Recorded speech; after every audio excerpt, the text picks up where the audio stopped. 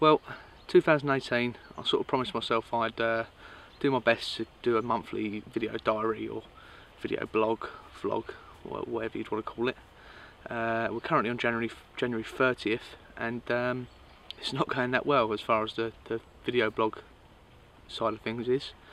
I started off the month right early on in January, doing a bit of pike fishing with a friend of mine, and due to the nature of the water we was fishing, we was trying to keep it right under our hats, so I thought it best not to do the filming there because I didn't want to ruin the fishing for him and sort of give away the location.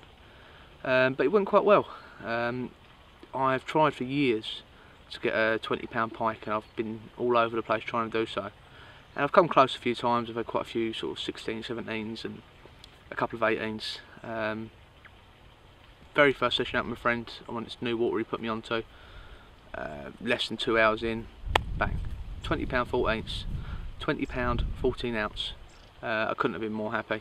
I really was over the moon. Like I said, it's been something I've been trying to get for a long time, so I was quite happy to just sort of tick that off.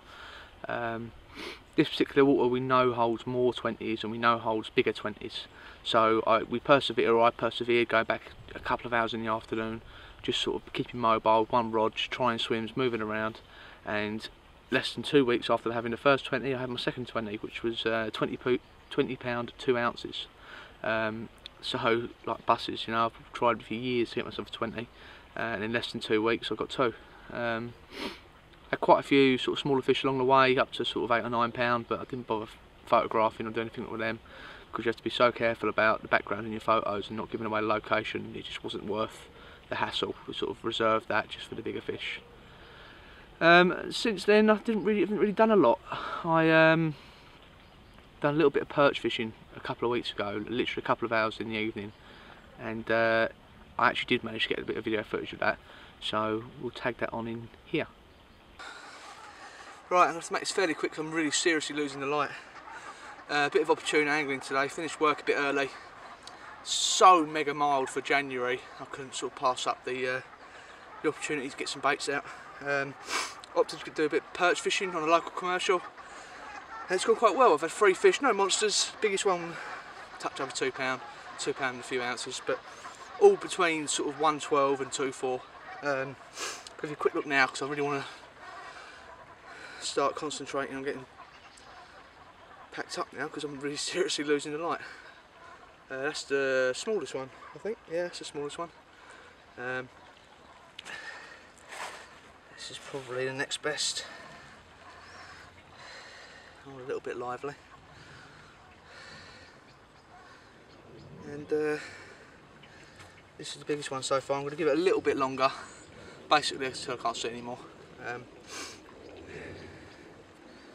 This one was just a touch over 2 pound, 2 pound 3 or 2 pound 4, I can't remember. Yeah, all quite good. Bites came really quickly, all sort of really close together. Sort of a small feeding spell, if you like, and all on one rod, like literally recasting, bang, bang, bang, like that. Must have just hit into a little bit of a shoal. I apologise if the lighting's not great and the sound's not great. I didn't come prepared today at all. I'm balancing my camera on some buckets. I haven't even got a tripod. I've got no mic and I've got no lights. So yeah, hopefully you can see me. So, as you can imagine, I was really pleased with that perch session. No monsters, like I said. Apologies for the video quality and the sound quality. I really didn't come prepared. It was last minute, sort of got off work early and decided to run down and take advantage of a bit of a mild spell. But it went well, like you see. I had a few fish and I was really chuffed.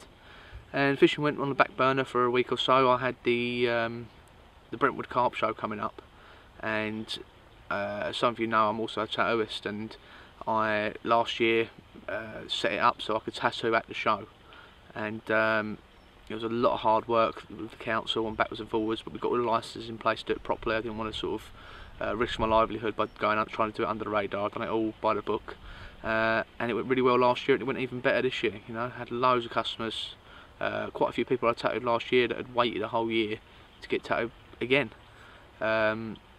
Probably the highlight for me was a guy called Jonathan, who was working on a stand opposite mine.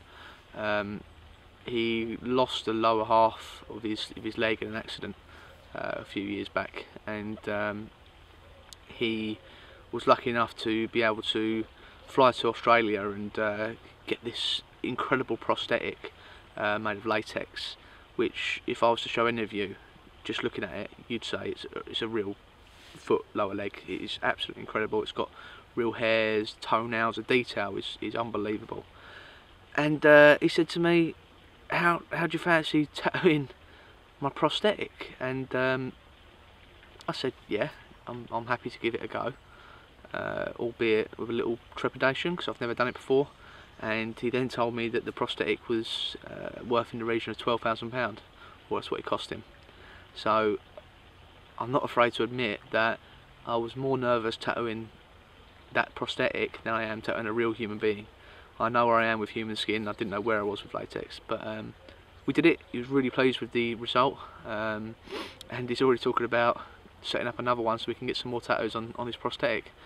So that was cool. You know, I met loads of great people at the show, tattooed friends, met friends, had a chat.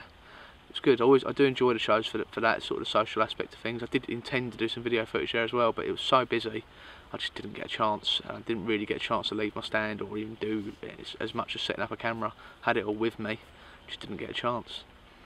And that's what brings us nicely to today, which is my last fishing session of January. And I'm back where you saw me a few minutes ago, perch fishing, which would have been a couple of weeks ago. I got a bit later than I did last time, so it was sort of a mad rush trying to get myself sorted and get the swim primed. But I've got 2 baits out. I don't really expect anything just yet. It does tend to fish better just into dark, so we'll see. The baits are out. It's quite a bit colder today than it was last time. Bit of frost on the ground this morning, but you can but hope. Well, regulars to my YouTube channel probably would have seen my a bit of my perch fishing in the past and how I fish them with rigs of baits and things like that. I got quite a few comments from people actually asking about the setup I use, so I'm going to quickly run you through that and just give you a rundown of how I sort of approach it. I've got these set of 1 3/4 rods, 10 foot long. I had built for me by Dave Black, who unfortunately isn't building rods anymore, which is a real shame because they're almost certainly the best rods I own. I think they're built on Harrison blanks. There's loads of cool little features to them, like wooden reel seats and bits and pieces, and got some custom writing above the reel seat there.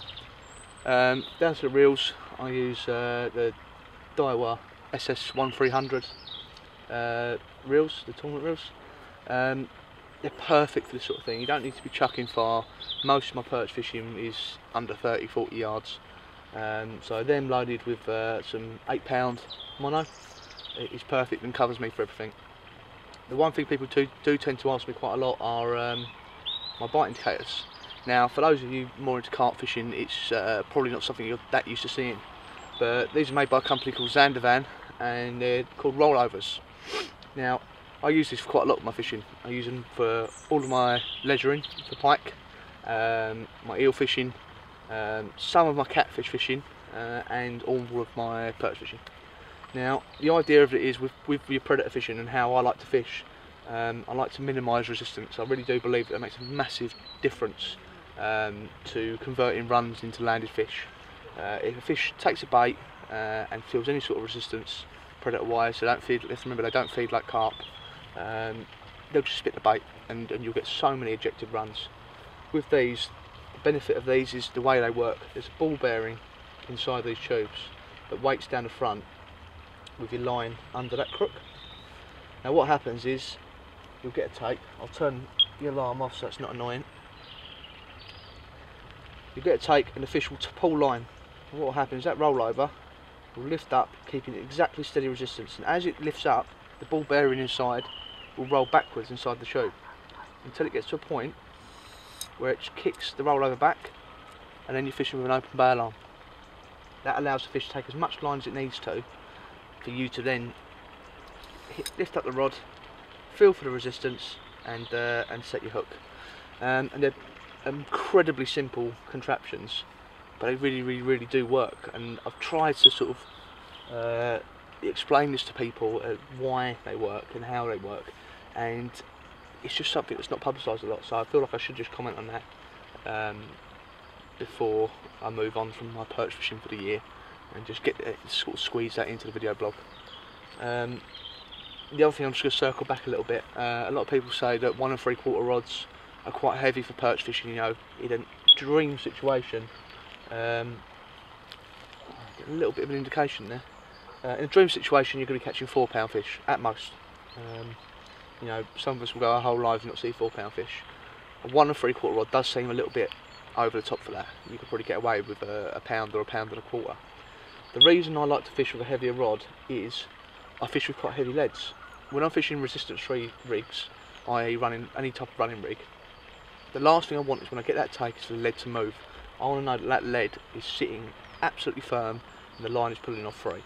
So 1 3/4, you know, with a 3-4 ounce lead sometimes, plus bait, make sure that I can control the cast. Any lighter than that, and you really be undergunning yourself with a cast and limit your fishing. Right, well, I've had a little bit of a change of tactics. Not majorly, I'm still going to fish my live baits as I usually do, but they haven't produced yet, and on the day they may not pull a fish out. A friend of mine's been fishing over this particular venue quite a lot recently, and he has been catching the odd reasonable perch on lobworm. So I sort of came with that in mind, that if the live baits weren't going to fish, or I couldn't catch the live baits, which I have struggled today, I grabbed a pot of lobs when I got maggots, and I brought my 14-foot Acolyte Plus and a centre pin loaded with 4-pound line. Now, I'm not fishing far out, I'm just literally fishing a few foot past the rod tip. It's where I've been feeding maggot trying to catch a live bait, so I do think that the perch might, as the light drops, just pull in on that, and I might pick one up on a lob. So I'm going to fish that in up till dark, basically, virtually as long as I can see the float.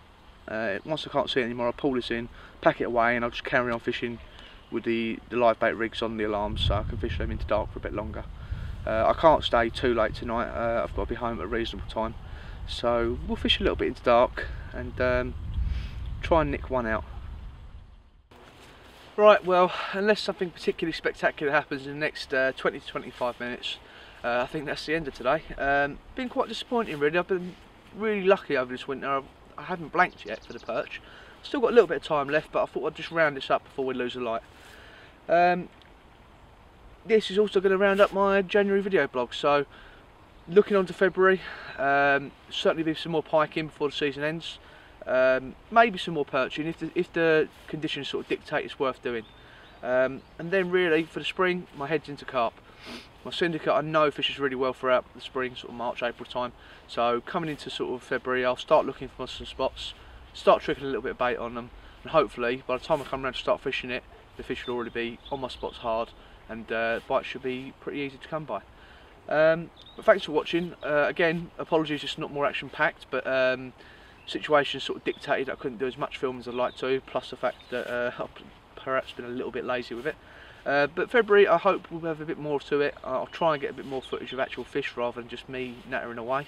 So thanks for watching, and see you next month.